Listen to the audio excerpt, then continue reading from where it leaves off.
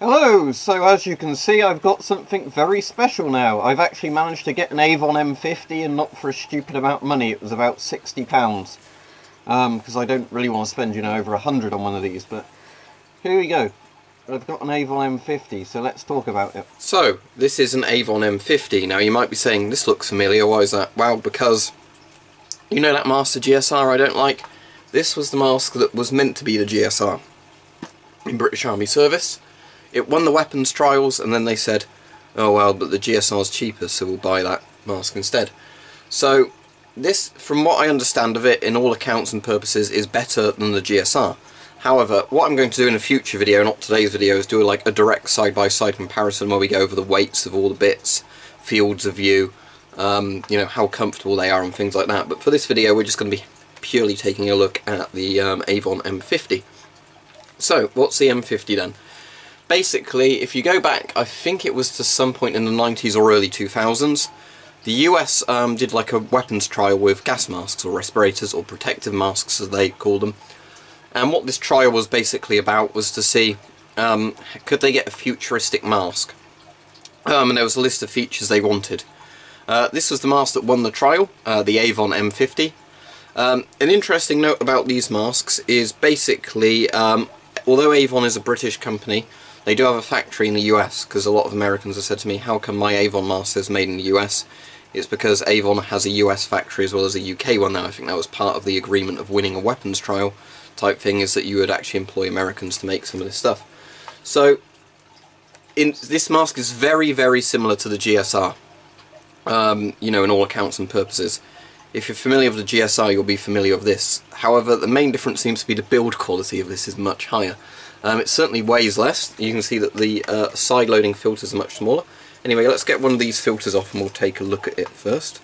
So, these are a bit awkward to get off because I guess they're designed so they don't come off easily and accidentally kill you. So, let's get one of these off. And I'm going to assume as well, this filter is going to stop you breathing when the filter's actually off, like with the other mask. So, this is the filter, as you can see, quite compact. I believe this blue thing here is meant to indicate if the filter's still got life in it, which is actually quite interesting. But I'm not 100% sure of that, but I know some Avon filters do that now, where they have a colour changing thing. If it's blue, I don't know if it's blue meaning the filter's still useful, blue means it's expired, I have no idea. There's some writing on here. Canister Chemical Biological Mask M61, interesting enough, even though it's obviously an M50. Lot number Avon, blah blah blah blah blah, so there's a serial number on there. So an interesting thing to try will be to find out, will the mask function, can you breathe with that, or does that seal off that side? That will be an interesting thing to see, so let's see that now. I'll just mention quickly, the strap system's a bit weird. So, bottom two straps are quick adjust straps. Middle two straps are those kind of ones like the CT12 has, where you set them to a position and it stays there. Top two straps, these weird Velcro things, which doesn't make any sense to me, but hey ho. So let's get the mask on. So once you've got the mask on, I think you're meant to, like with the GSR, pull down on this bit to get your chin fully into it. So there we go, that's that bit pulled down. Now let's tighten it. Okay, so phone has been answered and mask is back on. So how's that blocked off that side? I don't know if it has or not. Let's take this other filter off and see if I start to suffocate. So, no, it seems unlike the GSR, the Avon M50 doesn't actually lock off the air things, which I thought it did, unless there's another way of doing that, I don't know. But that's interesting, because from everything I'd heard, this was exactly the same as the GSR. But apparently no, taking the filter off doesn't block them off on this mask. Unless there's, as I said, some sort of switch I don't know about. But it's definitely the M50's filter system. But I don't know if this would actually have any improvement over 40mm NATO, to be quite honest, if your filters, don't seal off the thing when you take them off. I suppose you could argue the valve system is better, but I don't know. That's still letting me breathe through, is it?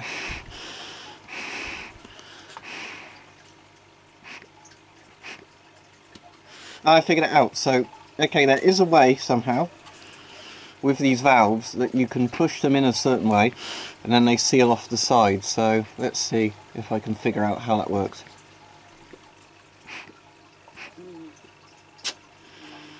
Okay, so it seems on these suction cups, or like umbrella valves, whatever they are, that if they're in this position, you can breathe through. So I'm guessing when the filter's pushed on, this bit pushes them into that position so they open. So maybe there's a way that when you take these filters off, they seal. But if they're like this, you can't breathe, so the mask does have that system. So let's open them back up again and put the filters on. I don't know if they have to go around a particular way.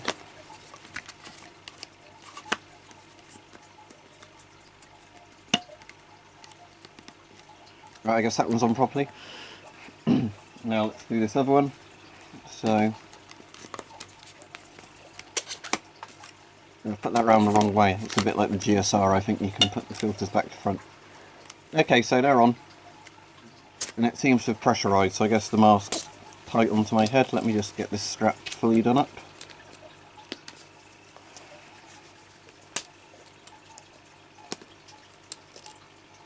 Right, wonderful. So, how is it in terms of comfort? Well, this mask is actually in a small. Because you can see there, this one actually says S, M and L on it, rather than actually being, you know, like 1, 2, 3 in a backwards number system that Avon like to use. So, how does it feel in that regard? Well, I'm pleased to tell you that the small doesn't feel too uncomfortable on me. I bought a small one because the small one was on an auction starting at £50, the medium was on an auction starting at £100. So I bid on the small one and I won it. So that's the good news. That this one, you know, actually fits me alright, it seems. Even if I probably could have done the medium, because again, it's the issue I have with some of these masks are on the bridge of my nose. You know, it feels a bit crushing. And I don't have a particularly big nose either. So there's that. But otherwise, it's very comfortable.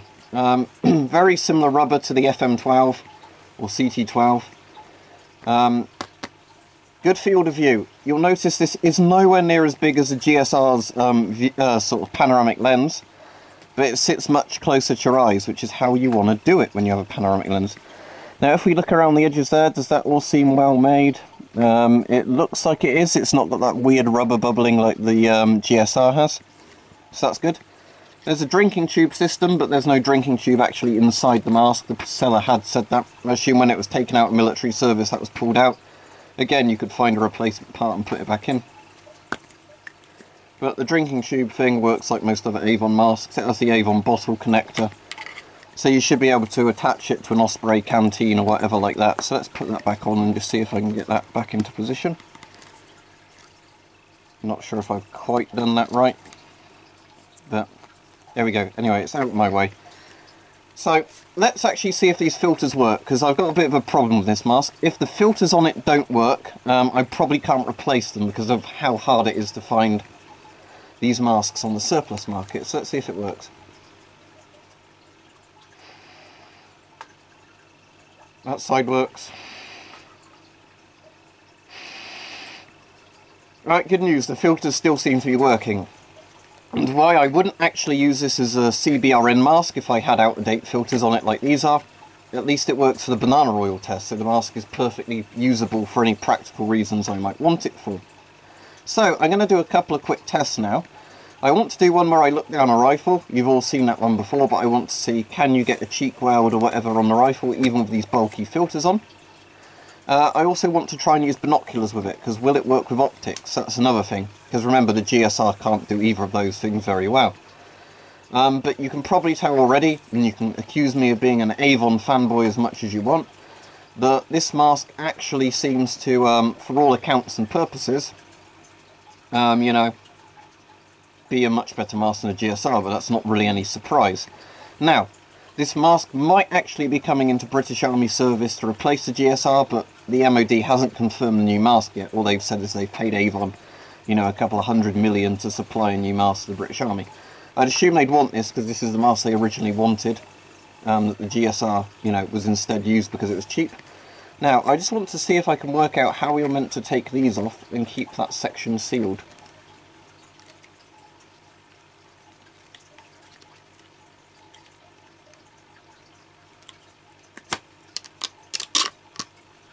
Now, is that suction cup in the correct position? No. So, I have really no idea how you're meant to take these off. Do you have to push them in before you take them off? I don't know.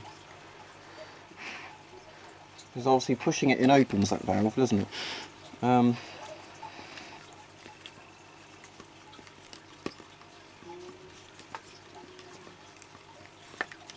Like with the GSR, it's actually pretty awkward doing these filters. I mean, obviously with practice you can do it, but I still prefer the good old 40mm myself.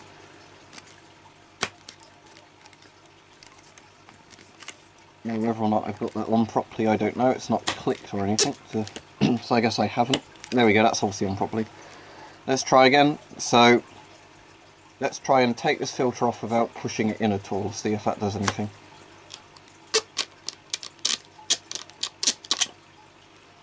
Now, is that valve open or closed? No, it was open. I don't get the system, to be honest.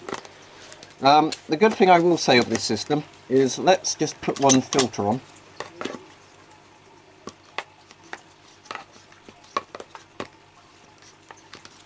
Again, it's difficult because, you know, I like good old 40mm myself, as said. Right, let's get that back into position. There we go. Okay, so let's take one of these filters off and make sure it's sealed. Right, there we go. So that's sealed. Can't breathe through that side. You get much better airflow on this mask than the GSR, so that is a good thing. With one filter, even though it's smaller, you get better airflow. So it's not like the GSR where I find that with one filter on you get too restricted airflow. With two filters on the airflow's fine, but it's really bulky and awkward.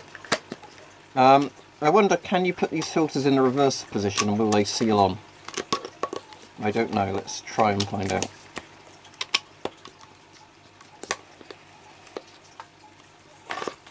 Probably not, I'd say.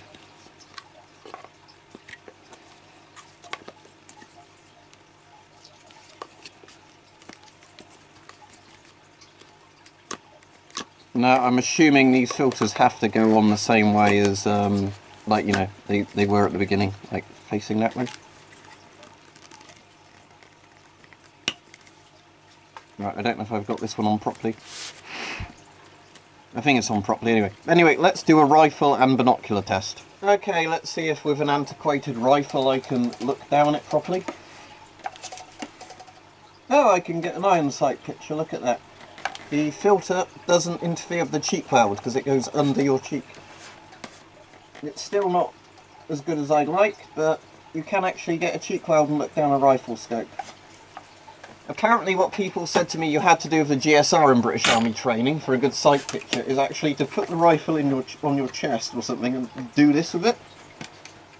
Apparently it's because the sights sit higher, but still it's like, if you're going to have to go to that length to look down a rifle sight, there's something very wrong. Now let's just take one side filter off and see what it's like aiming with only one filter. Obviously I'll close this valve so it simulates not, you know, dying of a gas attack that way. Yeah, much easier now to get a cheek weld. As I said, it could be done before, so that definitely works on it. Let's have another practice and see if I can get this back into position.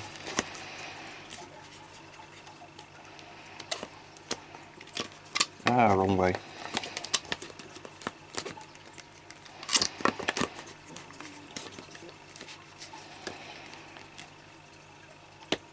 There we go, that's back on. But yeah, the point is that with the SLR, you know, I can get a cheek weld on this and look down the sights. I have to cant my head in the rifle a little bit, but it's not to the level you have to do it with the GSR. So that's a good sign. So now let's see what happens with binoculars. Right, binoculars. So, can I look through these with this mask?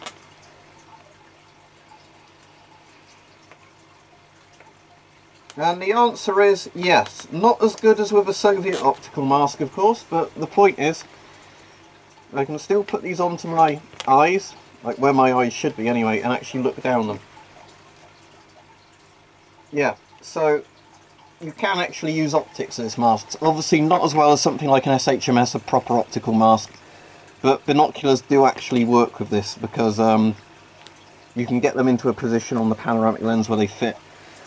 Now, I assume these are the things the outserts clip onto if you get outserts for these.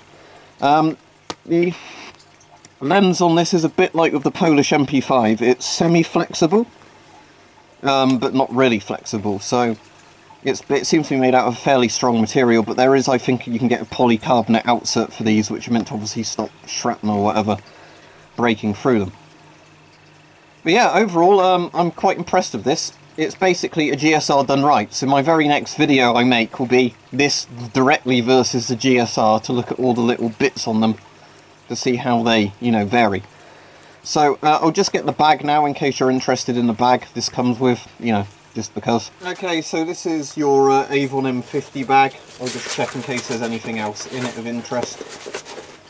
I don't think so. I think this bottom bit is just reinforced to, you know, make the bag keep its shape a bit better.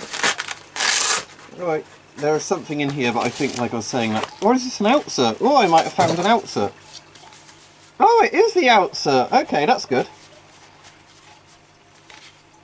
So here's your, like, safety goggle polycarbonate outsert. So in theory, this should just go on like this somehow. There we go. That's on there now. And I should still be able to use the binoculars. Let me just double check that. Right, let's have a look. Do the binoculars still work? Yeah, the binoculars still work. So the binoculars work even with the outsert on, so you might as well just keep that on. Doesn't seem to cause any problems. Okay, so you've got a pouch there for whatever. I don't think there's anything in this pouch at the moment.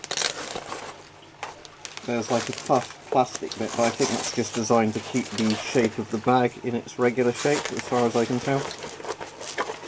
Unless I can get it out, but as far as I can tell, that's just, well, it might be like a molly clip. I think that's like a molly clip in there. So you've got that pouch there. You've got the bottom pouch I've closed up that had the outsert in it. And then you've got your main section of the bag in here, which is actually pretty big, because obviously the mask goes in, then you fold this bit back down, and then you put the thing up. So I'll just put the mask in to show you, and that will conclude this video. So yeah, the mask's in there, the top of the bag's closed up, and then obviously this all just folds down. So I'm not sure if it's one of those weird leg satchels or not, but obviously size-wise this is a lot smaller than the, you could even have this like a rucksack, I guess. Maybe. I have a feeling that's one of those weird leg bags, which I never personally want a mask in a bag like that. I prefer the old bout style ones. But there you go, there's your M50 in its bag. But yeah, this is much better than the GSR, the Scott GSR that Britain used, unsurprisingly. As I said, the very next video is going to be a direct comparison where I can try and prove that to you, because I know people are going to be like, no, you're just an Avon fanboy, the GSR is amazing. So I'll put them side by side, I'll weigh bits of them, you know, we'll look at like the strength of some of the bits where bits are attached together. The only thing I will say about this that doesn't seem great, and again I've not researched it too much, is when you take those filters off it doesn't seem to automatically seal the thing like I thought it was meant to. The system is there obviously because there's that rubber valve that you can with your finger close and open, and obviously it's designed when the filter's pushed on there that will keep the valve open, but it doesn't seem to have an automatic closing system for it. So that is something that's better on the GSR, but that being said, the GSR also horribly restricts the airflow with that filter design, because at least this Avon one has a better system for allowing more air to flow through the filter. I'll also point out that you'll probably see in a video tomorrow the massive difference in size and weight between the filters, despite the fact I think they're meant to last a similar amount of time in a CBRN environment, so there's always that. But so far everything seems just better on the Avon M50, much better build quality, much better design. And it's really no wonder that supposedly the British Army is probably going to now use this mask. Whether or not, you know, this would actually be practical enough to replace an FM12, I don't know, because as said before, I kind of like those old school masks where everything is simple and just well made. But the Avon M50 is certainly good, and as said, tomorrow we will have a good comparison video. I'll film it tomorrow, and then when it goes live, you'll have your really good, hopefully, comparison video that holds no bar, you know, between the two masks, the carry bags and everything. So there you go.